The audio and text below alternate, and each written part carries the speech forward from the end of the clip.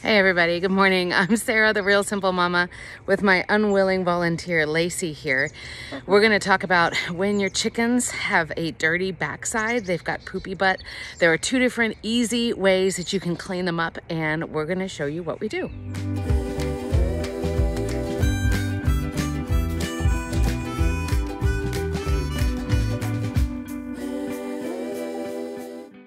So there are different breeds and different ages and different circumstances in which you might have a chicken who's got poop on the back of them, stuff that's just been dried up. This usually happens with hens who are bigger girls, they're fluffier butts, but it can also happen if you've got a chicken who's been getting over an illness.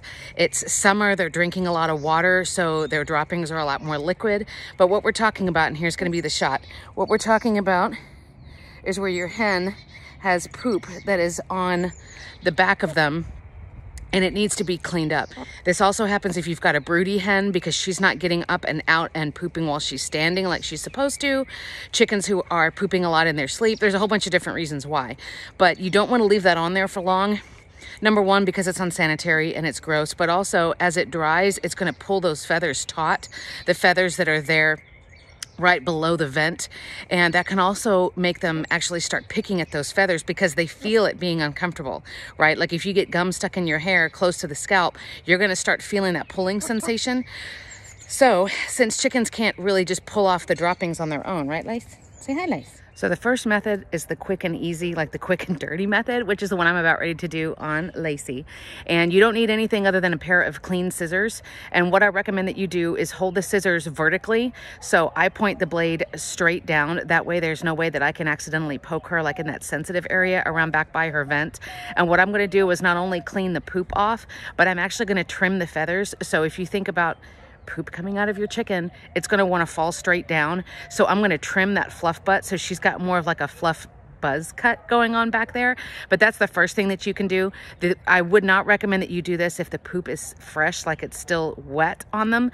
And I don't recommend that you do this super close to the skin. So if you've got some poop that's right on the quills of the feathers below the vent, you're gonna have to do the second method for that I'll tell you about in just a minute. So real quick, and this is like super amateur videography here, I'm sorry.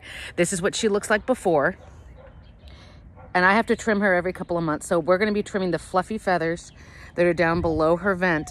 And if you look at her from the side, see how it's like a rounded shape of those, the downy feathers? We're gonna trim that and I'll show you when I'm done what it looks like afterwards.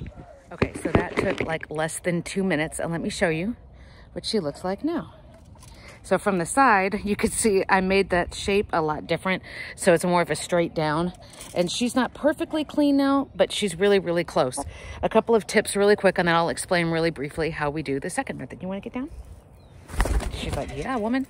So for that method, I would say keep your hands clean, keep your scissors clean. You wanna make sure that you're sterilizing them. There's a whole bunch of different ways to do that, but just keep the scissors clean, keep your hands clean. If you have to touch back there, use gloved hands, use clean hands, and you don't want to be pulling at the dried feces that are on the feathers because of course that's painful for them. So as you're manipulating the scissors, do it in a way that it's not trying to pull the feather out. You are going to potentially have to cut through some small quills of some of those feathers that are back there, some of the down, but that's okay.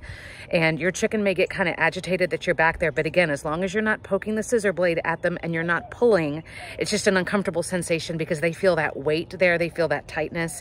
So now she's going to be a lot more comfortable. And because I also trimmed the feathers to make them more flat going down as opposed to how it was before, that's going to help for a good while to keep her clean back there. Like I said, certain breeds that stay fluffier, they're just going to be more prone to getting dirty back there. It's not a sign of any greater problem if it's the healthy looking droppings. You can look into vent gleat, which is basically like a yeast infection for your hens. There are certain diseases where their poop won't be right, the consistency won't be right, but sometimes, like Lacey's perfectly healthy. She's wormed twice a year. I just did a medical check on her. She's eating, drinking, she's laying eggs. She's great. She just got dirty. The other method, super fast, is that I would use a tub, the tub that I recommend that you have for your chickens, as well as for your medical check, for isolation, for quarantine, whatever you can use where you can get your chickens' feet and their butt in the water up to their vent. So this could be a Rubbermaid type thing. If you've got a sink that you can sterilize before and after using, you could use a sink, but you're gonna wanna use warm water. And then I always put Epsom salt in with my chickens whenever I'm putting them in water for any reason, just because it helps with inflammation. And it's not going to hurt anything. Your chickens are not going to want to sit and drink copious amounts of this water because they're basically just going to be thinking, when can I get out of here? But the other method is to soak them in water for 5 or 10 minutes and then use a gloved hand to manipulate that poop once it's gotten softened. This is particularly useful if you have a lot of poop that's like way right next to the vent, like it's so close you can't really cut it off. In that case, you really need to do a soak. Again, you don't want to pull off the dried poop because it's going to hurt them. It's going to be painful. So let them soak for 5 or 10 minutes until you see the poop start falling in the water. It's sinking to the bottom of that tub. And then at that point, use a gloved hand and just by feel and then by looking the best that you can, just be like, this is literally what I do on the feathers, and it will get the poop to come off.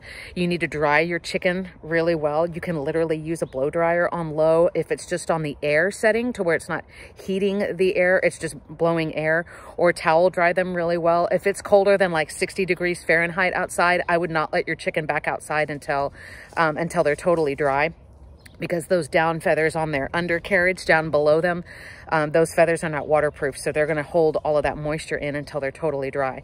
But I have to do that with my bigger girls. You know, I notice it's not very often, probably every 3 to 6 months, I have to sit and do like the chicken backside salon out here and trim the feathers of my bigger girls.